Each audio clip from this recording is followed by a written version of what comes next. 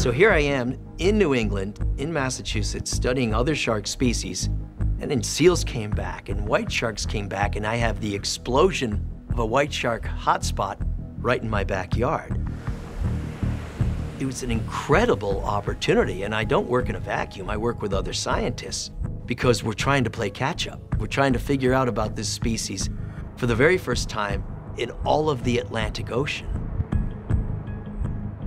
It seemed like white sharks started showing up probably 2005, 2006, and then it seemed around 2010 to 12, we had more and more frequent sightings, more and more animals in our water, and now it's really easy to go out and find white sharks, where 10 years ago it was quite difficult. Now I can go out on a boat trip for 4 hours and see 1 to 2 dozen white sharks in the right time of year and be back by lunch. In terms of densities, numbers of animals, there are estimates out there. Some say, on the orders of hundreds of animals that visit these hot spots, and that's probably very correct. In terms of absolute numbers, we're getting there. I think that Cape Cod is comparable to any hot spots anywhere in the world. We just don't have those absolute numbers yet. The old surfer rule of thumb in the old days, and we used to laugh about it, and say, oh, I saw a shark. And then the guy next to you would say, oh, for every one that you see, there are 10 that you don't. Well, I think that applies in this case. That's why they don't want to talk about numbers. The amount of sharks at our beaches swimming back and forth from Monomoy up to P-Town, it's a terrifying thing. The biggest question that we get is how many white sharks occur off Cape Cod each summer. And it's one we've been working for the last 5 years to try to answer. And I can tell you, counting fish is not easy, whether you're counting codfish or great white sharks. But we've made a very, very impressive attempt over the last several years to try to answer that very question.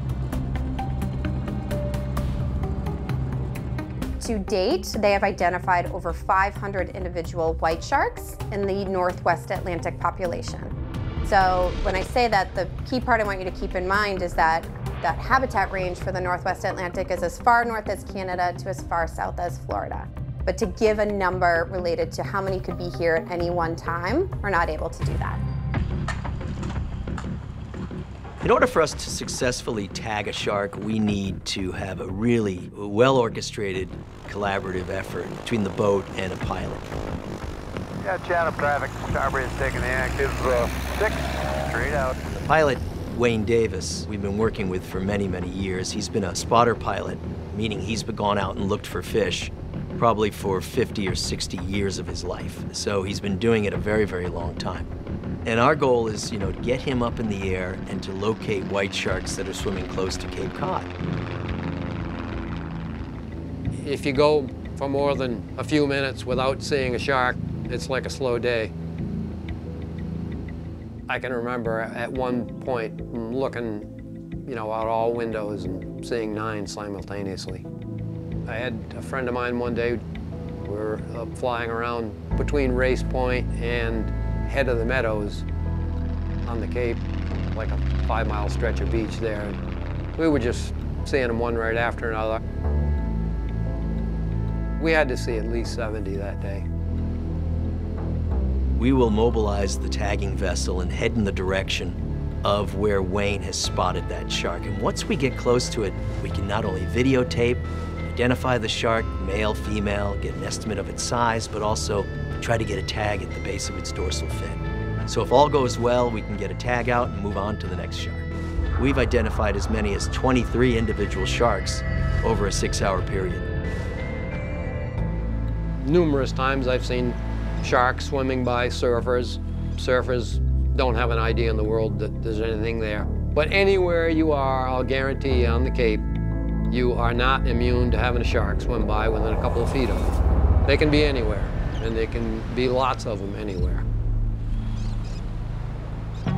We know the sharks are out there. We're trying to understand what their numbers and dynamics are and what the predator-prey relationships are and how their behaviors are a little bit different here in terms of how they're interacting with the nearshore environment.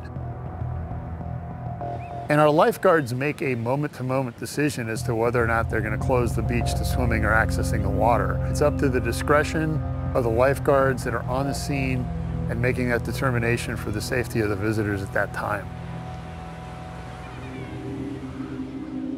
The job I took on back in 1979 is completely different now.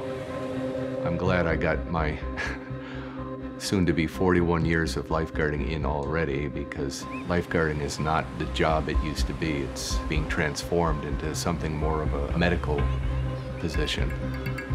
We're more or less there to take care of the aftermath. If we get an attack on our beach, our responsibilities are now about how to take care of this person, to get this person onto the beach safely. You know, how do you do that? How do you take care of an injury from a shark bite? How to take care of a massive bleeding injury or wound? To sum it up in one sentence, we've gone from Baywatch to MASH. Sharks are feeding on seals. They bump into a human.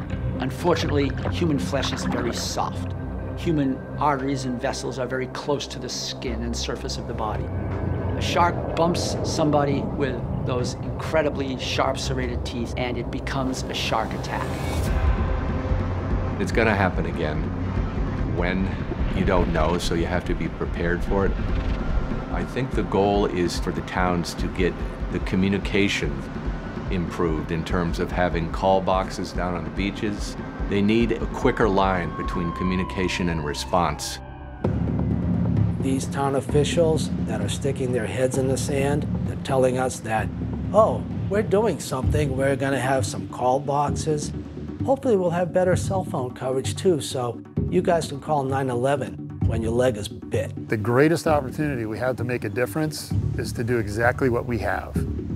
And that's improve our capability to communicate and get first responders on the scene as quickly as possible, to train up people so that they can address traumatic injuries like a shark incident, and strive to inform people so that their behaviors can change and be compatible with what's happening out there in the marine environment right now.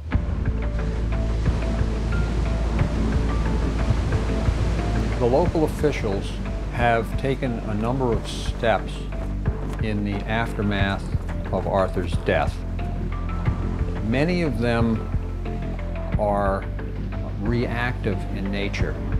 And I think some of the people who want to see action happen quicker are frustrated that there hasn't been more attempt to come up with measures that will prevent shark attacks as opposed to reacting to after a shark attack happens. They're telling me that somebody is going to get bit and you're going to save their life by having a tourniquet on the beach or an ATV. I mean, it's good to have that just in case, but that shouldn't be the only solution. It's unacceptable to me personally, because if and when these shark attacks are witnessed, it's not a pretty sight.